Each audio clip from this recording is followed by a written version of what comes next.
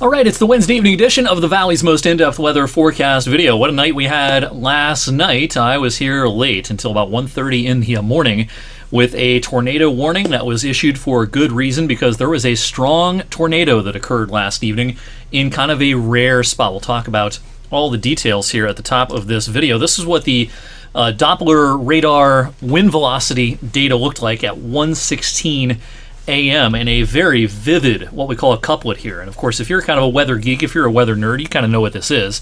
We're looking at not only the wind speeds being measured by the radar, but also the wind direction. So you have winds blowing like this over here and more like this right here. That's pretty tight circulation. To get your bearings here, up here is East Liverpool, Wellsville. We're in the panhandle of West Virginia here in Hancock County. Here's the Pennsylvania state line. Beaver County's over here.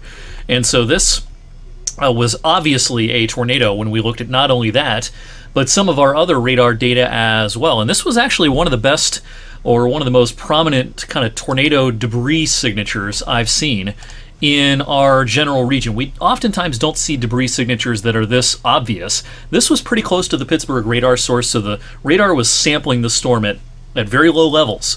Gave us a really good picture of what's going on here. And this is a debris signature. This is what we call correlation coefficient. Easy for me to say on a little sleep. It's a product that we can use in the wintertime to determine precipitation type, but it also has a good use when it comes to severe weather, picking out where there might be debris being lofted. The radar beam is going out, and when it is hitting things of equal sizes, it returns kind of this magenta-ish color. When it starts hitting a lot of objects that are different sizes, think plywood and tree limbs and shingles and things like that, it's going to return a noisier signature with different colors, mostly the greens, yellows, and especially blues. And right there, there's your debris ball. Again, this is the Pennsylvania state line right here. So this snapshot was taken at about 1:11 a.m., showing an obvious debris signature. So I was real confident when I was on television during our coverage last night that we had a tornado on the ground. We got on television because part of that tornado warning did encompass far southern Columbiana County. Thankfully, for residents of Columbiana County, the tornado was south of you, but for a time, from Salineville over towards Wellsville, a tornado warning was in effect, so we got on TV in the wee hours of this morning. Here's the exact track. They just completed the survey late this afternoon, and they found EF2 damage, especially in Hancock County in central parts of West Virginia. This started just south and east of Salineville, went through Ironton, and Irondale, I should say, and then moved into just across the river over into the panhandle of West Virginia, just missing Chester and Newell, and just missing Mountaineer Racino to the south. And this was on the ground for 15 miles with a width of 200 yards, a very impressive tornado. And how rare is this? Well, we looked it up. We went through the database, and there's not in recorded history, and that goes back, well back into the 20th century.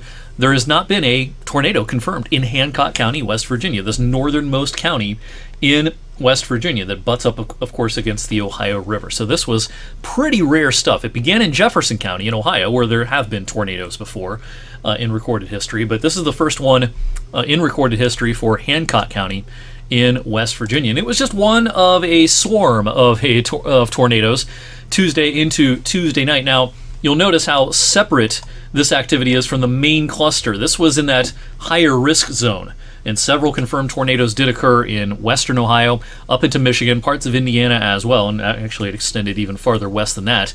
This activity that impacted far eastern Ohio, the panhandle of West Virginia, parts of western Pennsylvania, was distinctly, separate from a lot of that earlier activity out across parts of western Ohio. But the ingredients, while they weren't as good in our part of the region, they were good enough to produce that tornado for a time late last night. Speaking of severe weather, just a heads up, my banner says tonight. This is actually coming up on Thursday night. It's kind of your last opportunity in our region for the year to attend a SKYWARN spotter training session put on by the National Weather Service. This is in Columbiana County at about 6 o'clock in the evening. It's free, and it lasts about an hour and a half, put on by National Weather Service personnel. And again, this says tonight at 6:30. I forgot to update this. This is actually closer to 6 is when it begins. You can just show up. You don't have to pre-register. Free, and it can last up to 2 hours. And this enables you to become a certified storm spotter. And when you're a certified storm spotter after taking this class, you can relay weather information to the Weather Service and to other parts of the Weather Enterprise, and the Weather Enterprise will pay close attention to your spotter reports because you've had formal training in picking out different types of clouds and different types of weather phenomena. So this is at CCCTC in Lisbon, again around 6 o'clock or so, coming up on Thursday evening. All right, the severe weather threat on this Wednesday evening is shifted off to the south. Tornado watches in red for parts of the Mississippi Valley, the lower Ohio Valley, the Tennessee Valley. We've had some heavy thunderstorms in parts of the Carolinas as well. There's a whole slew of severe thunderstorm warnings and tornado warnings in this kind of arcing zone right through here. It's a busy, busy night in through that part of the country. The weather here locally, fantastic as promised. It was a beautiful afternoon. It was warm, but the dew points came way down. Part of our ingredients for the severe weather across the region yesterday, it was muggy for this time of the year, but the dew points have come crashing down into the 40s. It is just a delightful Wednesday evening. The severe weather risk on Thursday will be focused mostly on the mid-Atlantic states, D.C. down to Raleigh, down into parts of the deep south as well. But you'll notice there's a little bit of an appendage here in the Storm Prediction Center outlook that butts up into parts of eastern Ohio, West Virginia, western PA. That's a low-end 1 on our 1 to 5 scale risk. And with this, actually, they kind of introduced a 2% tornado risk contour, which encompasses parts of far eastern Ohio, northern West Virginia, parts of Pennsylvania as well. There's going to be a front that, again, is just kind of stalled to our south, and there's enough wind shear around that front tomorrow that anything that tries to get going, I think especially down towards, say, Morgantown and down into Maryland and closer to the nation's capital, could have some rotation potential with it. This outlook technically gets up to about Route 30, up to about Lisbon, but I do think you have to go south of our viewing area to have the best chance of some sort of misbehaving thunderstorm late tomorrow into tomorrow evening. We'll be on the cooler side of this front in most of our area tomorrow, which means it's going to be a much different day. We're going to be hard-pressed to get into the 60s tomorrow. In fact, in our northern viewing area, we may crash back through the 50s in the afternoon with a stable and cool air mass, some showers around. Again, more of a concern for thunder and possible wind shear issues causing some rotation the farther south and east away from Youngstown you go on Thursday. So just plan on a damp one and a cool one. And actually, more of the same coming our way Friday with this trough of low pressure nearby. It's not going to rain all day. Best chance for showers is probably in the morning on Friday, but there's going to be some damp weather here and there. And here comes the next weather maker on Saturday, quickly moving down through the flow. If this were the dead of winter, we'd be talking about this kind of an Alberta Clipper type system, snow showers, things like that.